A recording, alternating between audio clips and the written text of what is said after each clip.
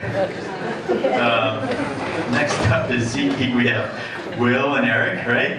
Yeah, that's right. Okay, cool. So here you go.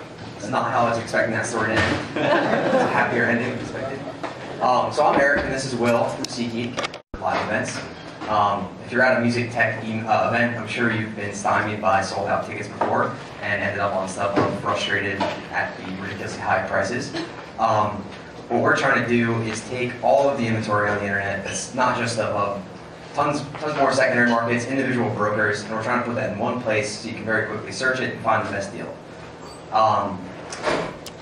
So we started off because stadiums are huge, the quality of the seat varies a lot, and we were able to do a lot around, you know, a seat might be $100 but behind home plate, or it might be $30 but up in the nosebleeds. You might not care so much about price, but about quality of the seat versus the price. Recently, we've really wanted to focus on music because, you know, it's a very different experience. There's a lot of general admission shows. You know, you don't have that one team that you follow that's there 80 times during the year. You've got 100 bands you like that are around once or twice a year. So to that effect, we built into the next version of our iPhone app, which unfortunately not in the store yet, thanks to Apple, but here's a quick demo. It's an exploration feature, if you will. So basically what this does is it takes a look at, in your location, what are the most popular events in your area that we think you might like, you know, tonight, the next couple of days. You might like the Further Festival. And basically what we do here is we show you, for this performer, you know, where can you go see them in the next couple of days in your area, and then we start showing you stuff that's similar to Further. So, I don't know, Will, whatever you want to see, go for it. So yeah, we continue this experience, and basically what this allowed us to do was replicate a feature on our site, which was an event calendar that, you know, you logged in to see upcoming events, and you would put in a bunch of preferences, and it was like a very long sign-up, long process before you got to recommendations. This is, you don't sign in, you just go to the app, you start looking at stuff that's interesting, you know, start drilling down through artists, and it uses a recommendation algorithm to figure out, you know, given what you've looked at so far, what else might you want to see? So now that you got some shows that you might want to go to, you can just hit the event and get to sort of our classic interactive seating map with something we call Deal Score. And Deal Score is an algorithm that tries to basically predict what a ticket should cost based on secondary sales and look at how much it does cost and tell you if you're getting a good deal or not. And we figure, you know, if you want to go see a show, you're going to care a lot about where the ticket is in addition to how much it costs. Something we're adding in the next version of the app, which would be big, is, you know, something like this might be sold out, but for a lot smaller GA shows, you might be able to get tickets on the primary market, and maybe that's the best deal. And something that we don't want to be is just a secondary search engine. We want all the inventory, you know, anywhere on the internet. So yeah, you can pop up the event info and then get a link to Ticketmaster, or, you know, whoever happens to be, Ticketfly, a couple others on the way. Yeah, Ticketmaster is going to be a horrible experience, and there's not going to be any available.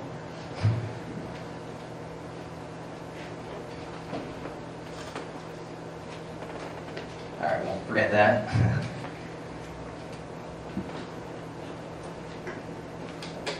So yeah, those are the main music-related features, and then obviously the other flow, sort of through our app, is just, you know, go search for a show that you want.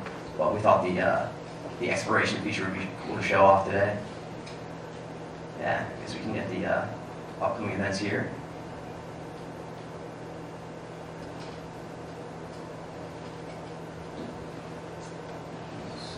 Anything anyone wants to see? Holy guacamole. I like that. Okay, so there are no tickets, but if you check here, they'll have this link will. Yeah, so sometimes with the smaller shows, the opposite problem happens where the secondary market is nothing, and you gotta go to the primary market, so we want to make sure we got all the bases covered.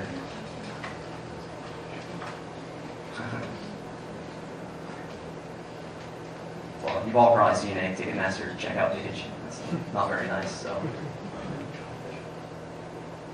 Yes, that's pretty much it. So in this case, it's ticket by ticket web, but we pull that in and you can check and see on the current box office if there's still tickets there, which I think there are If you're a walking human. Yeah, so any questions? So is your business model that you get some percentage cut of the ticket sales? Yeah, exactly. So it's basically an affiliate model, but the user never pays more for going through SeatGeek. So with that, I mean, when you have this sort of, you're saying this is a good deal or this is a bad deal, isn't the incentive then for you to have more of saying it's a good deal? Because since you get a percentage cut, then you would want to have more ticket sales, so you would want to skew it more towards this is a good deal, or is it relative to the other deals? Like how would the algorithm work? Oh, so that's actually a good question because it speaks to something we changed about a year ago, probably now. Basically, deal score, as we call it, used to be per event. So there was always 100 and there was always a 0 deal. And then we would just relatively order tickets within there. But now deal score has, about a year ago become an absolute deal score, as we call it. So you might go to an event and there's just not a deal above 60. Just because, based on what we've seen so far in the secondary market, there literally are no good deals. So we were a little fearful to push that out, that maybe people would stop buying tickets, but it's been all right so far. But yeah, we try to be completely sort of honest about what is actually a good deal. This is more of a curiosity question on where you're getting your data. Because it said Fish with Paige and Mike and Trey. Right. Why didn't it just say Fish? Because I mean, it didn't list John Fishman. Those are 3 members of the band. So I'm just really curious more than anything. Are you scraping data from somewhere or jumping in so there? Actually, yeah, basically we scrape a ton of sources for events. Generally the bigger stuff is better because people care to keep the data clean, but sometimes it's not perfect. But yeah, tons of event catalogs from all these secondary markets and then a bunch of primary markets as well. So somebody else had it wrong. Most likely. Okay. Though we can curate it, so we can go do that. Speaking of scraping, I've had a little experience trying to do this with Ticketmaster. Have you run into any problems where they block you or? Well, fortunately, yeah, we have a deal with them, or? Yeah, we have a good relationship with them where they basically let us link to them. They unfortunately will not let us show their inventory yet, which would be obviously way better to put it side by side with secondary. So we have to just link to their page, which is not ideal. But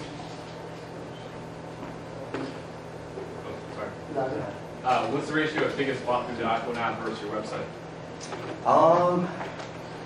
For Jack, 15. 15 to 1 or something. 15 to 1. Did you hear that? 15 to 1. More on the iPhone? No, far more on the web. So we've been on the web for about 3.5 years and on the iPhone for 6 months or so. And then this will be version 1.1, which hopefully will come out this week. Depending on Apple's. All right, well, thanks, guys. Oh, sorry, one more. Do you guys have any user-related features, like can I save a profile and save info to the app, or just... So on the web, we have all that stuff, and the first version of the app, we just wanted to do interactive maps, and we were the first to do that, and they're by far the best maps on mobile. In version 1.1, we really wanted to get primary on there and this Explore feature, and then probably we'll do iPad next, and then start to do the user stuff, like tracking events, tracking performers, and getting alerts for good deals. Thanks, guys. Okay, one more question. Oh, One more, sorry. Is that about Sorry. making that list of artists playable? So if I'm looking for like artists near me and haven't heard of them, I can check them out. yeah, that's certainly a good idea, and I will use this to plug our Spotify app, which is basically the same format but playable through Spotify, which gives you nice, easy access to full-length tracks and stuff. So you could probably do something with YouTube, but it'd be a little tougher. But We have seat reviews, so if you zoom in on your maps, Facebook generated type thing where they can say this is a great seat or this is an obstructed view, which a lot of venues will say. right, yeah, we don't have any actual like text content. One problem with the secondary market is the individual seat is often not listed, just the row and section. So what we do, when possible, is show a view from seat image, which is like literally just someone went around with a camera and took a picture, which doesn't get you, sometimes just one seat that's obstructed. Unfortunately, we don't have enough granularity to show that. I guess Will's pulling up a view from seat.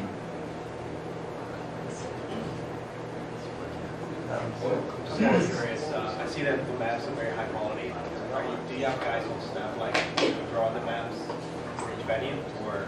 Yeah, so we basically have a pretty mature sort of data collection and then map drawing process, and we've got thousands of maps now. Okay, awesome. Cool, thanks.